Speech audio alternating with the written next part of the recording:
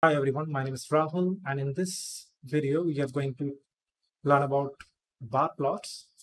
So how to generate a bar plot using Matplotlib, then the Pandas inbuilt method and Seaborn library. So when do we need a bar plot?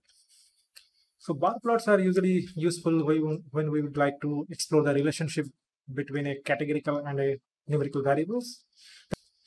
And I will just start with from scratch how these bars are being built using one concept is called patches, or that is the concept in which Matplotlib, patches or rectangles. How this built using these rectangle objects. So we'll start with this, and once we have that idea that how the bars are built in Matplotlib, then we will proceed with advanced such plotting tools that comes directly with under Matplotlib library, also with the Pandas library, and we also explore this using this such a Seaborn library. So before we'll start, we need to install and import certain libraries like NumPy, Pandas, and then Matplotlib and Seaborn. So here we are importing the NumPy as NP, Pandas as PD, the Matplotlib, the PyPlot module as PLT, and the Seaborn as SNS. So let's start this. Let's instantiate this environment, and now it is active. So we'll start with the basic bar plot, how this rectangular patch objects or these rectangles are being used to generate these plots or these bars. So to do that, we will start importing the rectangle method. So from this matplotlib.patches. So this matplotlib.patches has this rectangle object. We can import that, and after that we will again instantiate this subplots method. So I hope you have watched my first video. If you did not, then I will definitely recommend you to watch that, where I have already discussed about this subplots such a method, how this generate the subplots and returns this figure and axis objects. Here I will directly show you the this here using this PLT, that is our PyPlot that we have imported using alias PLT. So from PLT we will have to take out or call this subplots method, and here I will not provide any figure size, and it returns a figure object and axis object. So we'll save this in figure and axis. Next, what we'll do that the rectangle method that we have imported from matplotlib.patches, so we will use that. So this rectangle method actually takes such a various arguments, like first one is xy coordinates, then width, then height of the bar or rectangle here. So here in first case in rectangle we are giving a xy coordinate 0.1 and 0, then width is 0.2 and height is 0.9. In second case the coordinate x and y are 0.5 and 0, then 0.2 width and 0.5 height. Next, once we have these rectangle objects, we need to impose those objects over the axis. So axis, we can do this do that using this axis dot add patch method, and inside that we will provide this first rectangle, and again over the axis is the same method, but now we are providing the second object, rectangle 2. And if we run that, it will generate this rectangles or bars. So if you see that it has a width of 0.2, it starts from the first bar starts from 0.1 and go up to 0.2 width. Second bar starts from, or rectangle starts from 0.5 and goes up to width 0.2, and the height of the first one is 0.9 up to 0.9, and second one 0.5. So once we have this bar plot or from the scratch, you might be wondering, how would I know that whatever this rectangle object we are using, what different arguments it contains, this method actually. So you can also use a help method and supply this rectangle, and it will give you the idea that it contains the xy, width, height, angle, and additional keyword arguments. Okay, so height is this one, width is this one, xy coordinate position starts from this here, from here, and it also takes such an angle.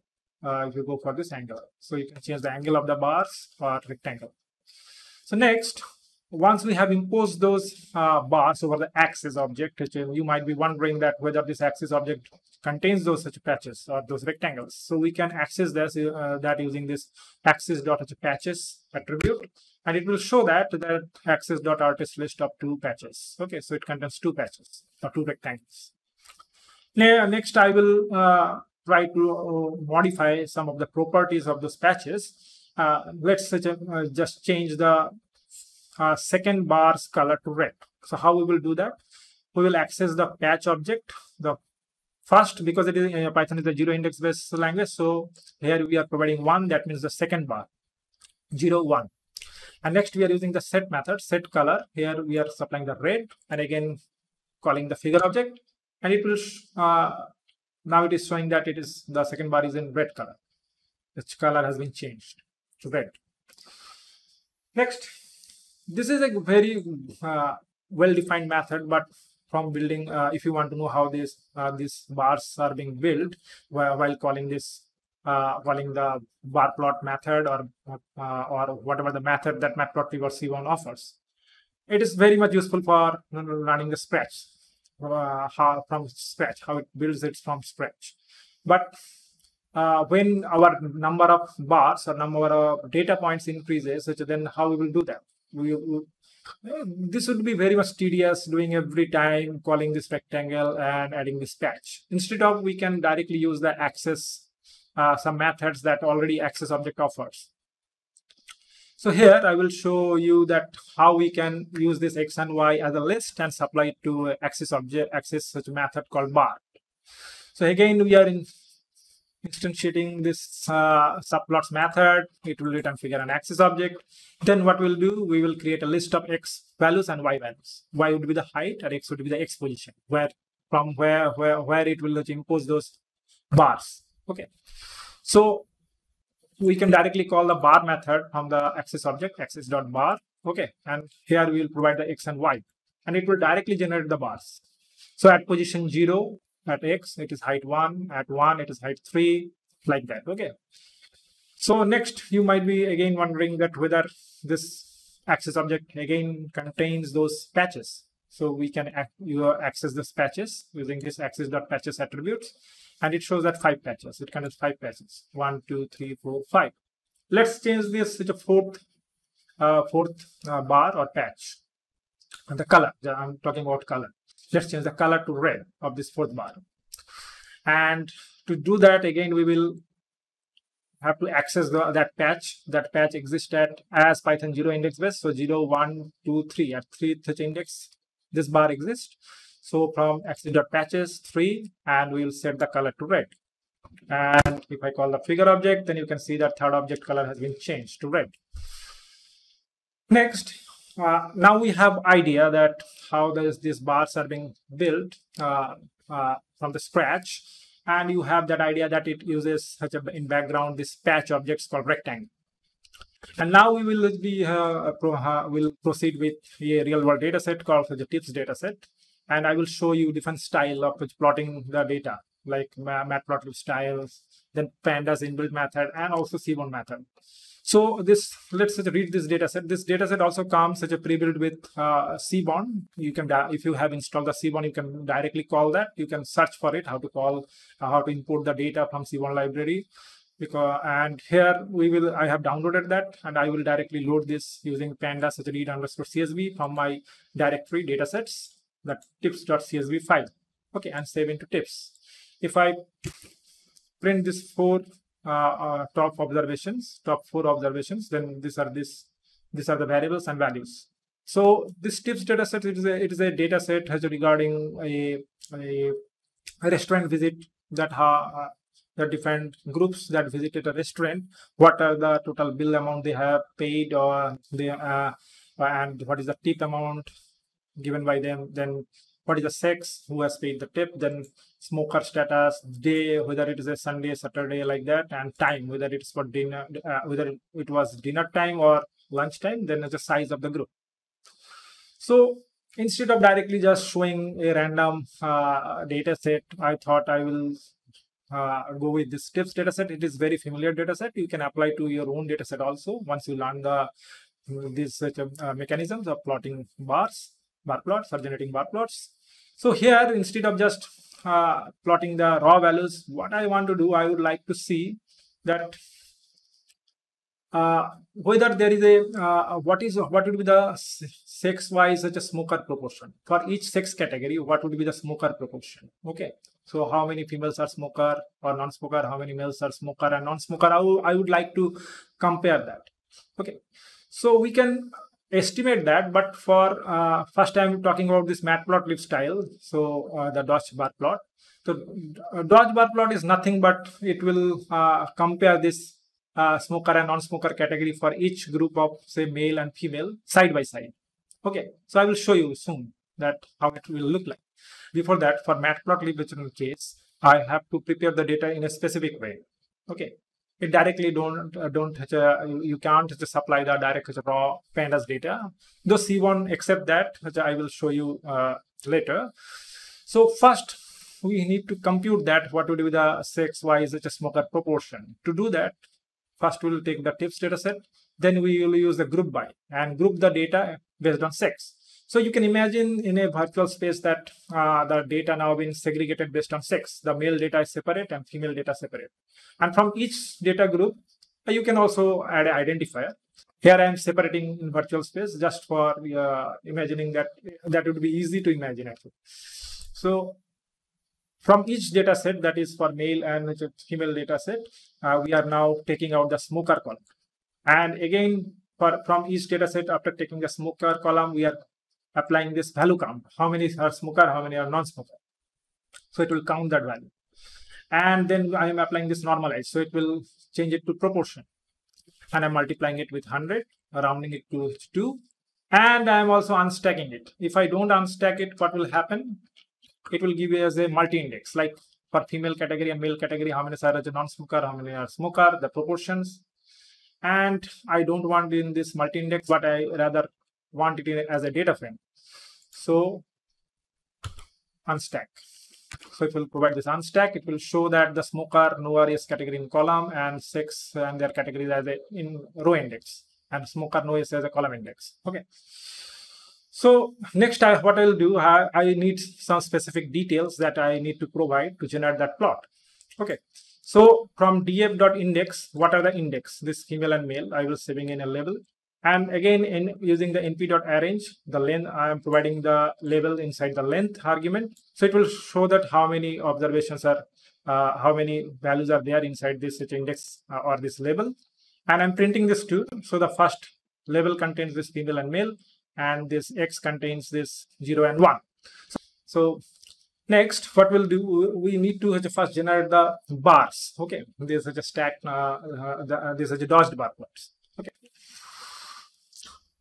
So first, again, we need to instantiate this subplot method. Here I'm also providing the figure size 8 by 6 inches, so 8 width and 6 height, and the returned object are saved in figure and axis. So next, I'm defining the width of the bars. What would be the width? That is 0.2 here. I'm defining. And to create the rectangles, first rectangle I will create for this such a no column, and second rectangles I will create for this yes column. Okay. So for no column, first x, we are using the axis.bar method. Then we are providing this x. Okay. So x is here, this value, this x, that is 0, 1. Then defining the, then providing this y value, that is such a df under such a df data frame, the no column. Then width is equal to width, label also or identifier is no, and h color is black. Similarly for rectangle 2, I am providing everything is same, just I am providing now here the yes column. And if I enter that, what will happen? Just try to look and try to see what is wrong here. So what happened here, that the blue bar and this orange bars are overlapped one over another. But we don't want this. We want is dodged bar plots. In dodged bar plots, this orange and this blue bar should be side by side. Okay. So this to achieve this, that orange bar and this blue bar should be in side by side standing together. We have to shift this orange bar by 0.1 in the right side and this blue bar 0.1 in the left side.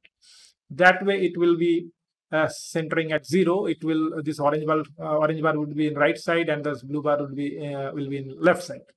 To do that, everything is different. Now what we are doing, instead of x, we are dividing from this blue bar, we are sending it to left side. So this we are deducting 0.1. So width was such a 0.2, and we are dividing by 2 and deducting from x. And similarly, we have to shift this orange bar to the right. That's why I'm adding this such a width by 2 or 0.1 here. And now if I plot this, you can see that centering at 0, it is the blue bar in the left side and this orange bar in the right side. Similarly for here in this case. But the problem is that we don't don't want this label. These labels are not what we want. It should be saying female or male. Okay. So we have to reset that. To reset that, we can call this axis.set x ticks, and then we provide this x to convert it to a numerical single value like 0 and 1. And if I again plot the figure, you can see that now it is 0 and 1. Still it is not correct. Next we will what we'll do, we will change this x tick label. So axis, we are use this such a set x tick labels, and we are providing these labels. Labels are the labels are this female and male. Okay. So if I print this, so now you can see this here female, here male. Now it is almost okay. We have got something. So next thing is that once we have this plot, we would like sometimes we want to add some much labels. Like what would be this such a blue bar label? What would be this orange bar label? So we might want to add some labels that will provide us a better information, like height information here. So this information is stored under each patch. We have already discussed about this patch, that this rectangles. This rectangle object contains this width, coordinate, height, everything. So let's see what are the patches it contains. So number of patches it contains. Okay, so axis.patches. Now you can see that axis such artist list of 4 patches, because it has 4 patches, 1, 2, 3, 4. You can count them. Let's say I want to get the 0th patch or 0th rectangles, this bar. What would be the height of that? So axis.patches. From that we are selecting the 0th index bar, and we are also adding a get height method. It will provide us the height. So height is 62.07. Okay. So 62.07 is for, if you go to this, 62.07 is for female no. Okay. So that means female no case, female no, this blue bar. Okay. Similarly, if I here able to get this 1 bar's height, we can iterate through each bar and get the height. Okay. So let's iterate through each patch and get the height. So for here I'm applying a for loop for p in axis.patches, and I'm printing this such a p.get height using the .get height method. For each p, I'm printing the height. So it will provide 62.07, 61.78, 37.93, 38.22. So what is the order in which it is providing? So first is providing the height for this blue bar, then this blue bar, then this orange bar, then this orange bar. So it would be 0, 1, 2, 3. In this order, it is actually plotting the height.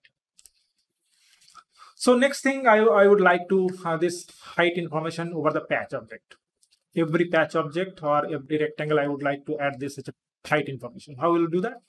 We similarly iterate through each patch and use the axis.annotate method. It will help to add a text or this annotated value that we would like to add over the bar. So axis.annotate. Inside that, I'm taking this p object, each patch, and using .get height, we are getting the height. Converting it to using str to a string so that we can add a percentage symbol. So here is a percentage. Then so this annotate method first takes, that means the annotate method first takes this that label that we want to add with percentage. Then we have to also give this xy coordinate where it will place this actually. So the place will be the xy coordinate will be, first we have to give the x. So x information we can get from the patch. So p.get x, and the height information we'll get from height. So p.get height. To position it properly over the bars, at proper middle position at a certain spacing. So here I have added with the X spacing I have added 0.03, and for Y I have added 1. Next, I am saving it to a temporary variable t, and again I am altering some properties of this t or annotated labels. T.set color is black and size is 14. If I now run this, it will show that the labels have been added at a particular spacing. Overall, at the middle position, you can adjust that by changing this XY coordinate, these values, that additional values I have added. Next, you can see that this top and sometimes I don't like this actually, this top and right side spines. Sometimes it cuts off over cuts or impose directly over the values, or it is sometimes not needed. So if you would like to remove this, you can access the spines. Okay.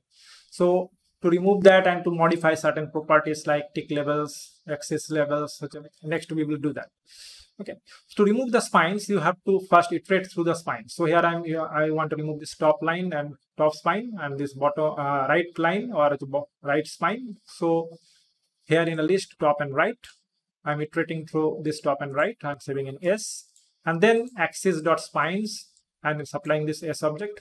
The first will be this S will be top, then second it will be right, and setting the visibility using the set visible false. Next, what I would like to also change the stick level size, their position, size and rotation. Okay, so let's say I would like to change this X stick levels size. I would like to increase it to 14, and say the rotation will be 45 degrees. Now the rotation is 0. So you can do that using axis.tick params. Here axis equal to X. I would like to change only for X axis. You can also give the both or Y. If you would like to change for the Y, or if you provide here the both, then it will change, apply in X and Y in both axes. So label size is 14. Label rotation is 45 degrees. I would like to rotate this female and male label to 45 degrees. Then I'm also setting the Y label to percentage and size 14, and X label to sex and X label to sex and 14. And if I print this figure, now you can see that the top and bottom spines are gone, and these labels are at 45 degrees, and the size has been increased. The X level is sex, Y level is percentage. Next thing is, still we don't have any identifier. Which one is smoker status no, and which bar represents the smoker status yes. So we have to add that. For that we have to call the legend, axis.legend, and here I'm providing the font size to 12, title is smoker, and title font size 18. And I'm also positioning it. By default, this length for X and Y, it is 0 to 1. So imagine that this starts from 0 and goes up to 1. This starts from 0, goes up to 1 in X and Y direction. And to position this legend at the middle, what I have to do, I have to call the legend axis from axis, this legend underscore, and also I have to use the set vbox to anchor, where I would like to anchor that box or this legend box. So here in X direction 0.6 and Y direction 0.5. So around here and around here actually. And if I again plot this, now you can see that the smoker, the title, and no and yes. No, this blue bars, and yes is orange bars. Okay, now our plot is ready. Once your plot is ready, what you will do, you will like to import it in a particular format that you would like. So I always during saving use this, try to use this try and accept clause. It is handy. Okay, so I create some spacing here. So I import this OS library and then use this try, where it will try to create a generative folder or directory images where we will save this such image. So os.make directory mkdir and images.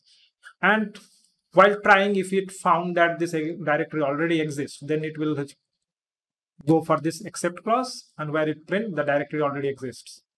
Okay, so for saving a figure, the figure object contains a method called savefig.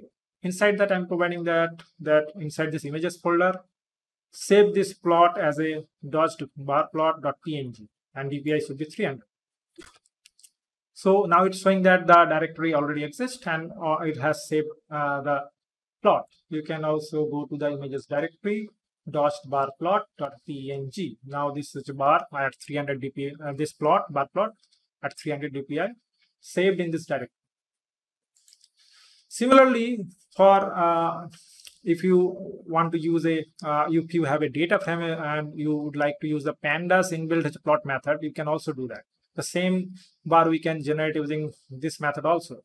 The same way I have already showed that how to prepare the data.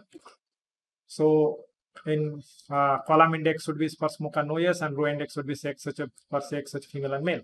Okay, and we'll be using this to generate using this pandas style. So we will again instantiate this using plt.subplots, the subplot method, and figure size 10/4, and here the figure and axis object. It will return figure and axis object. So now what we'll do, we'll take this df, that the final data frame, this one, and inside this data frame object contains this is a plot method dot plot. Okay, and inside that you have to, this by default actually this dot plot method generates a line plot, but here we don't need a line plot, but rather we want a bar plot. So in the kind argument you have to provide this bar, then axis equal to axis, this over this axis we would like to impose that plot, and h color equal to black. So what will do, it will directly generate the framework for the plot. It also provides you this identifier or legend.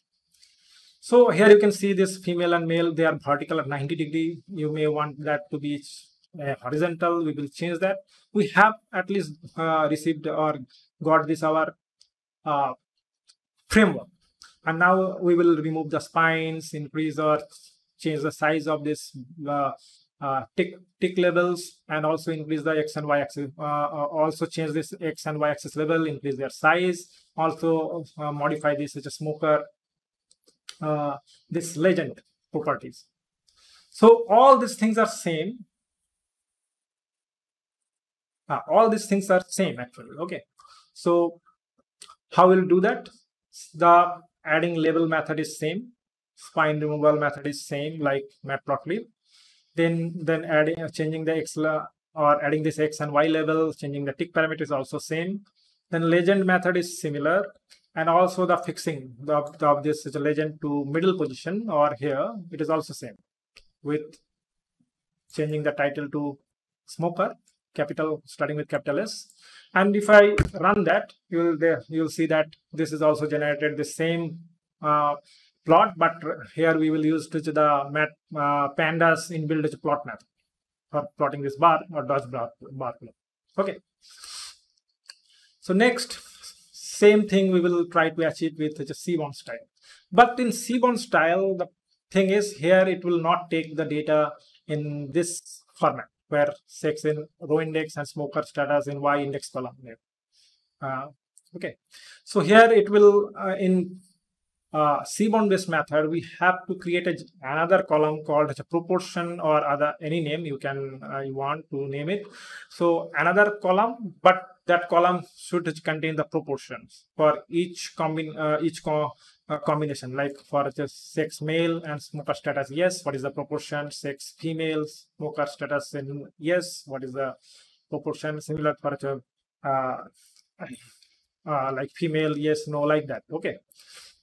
So to do that, again, we need to take the tips dataset, then group by sex, separate the dataset based on male and female, then take out the smoker column, then count the values for the smoker, normalize it, then multiply with 100, rename it to percentage. So new column that will generate, should be given a name percent.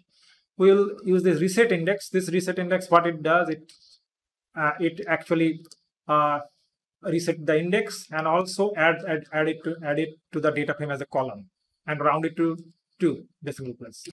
So now you can see that sex smoker status, like for female no, and this percentage is another column 62.07, female yes, and this proportion, and male and female, for male case is a no and yes proportion.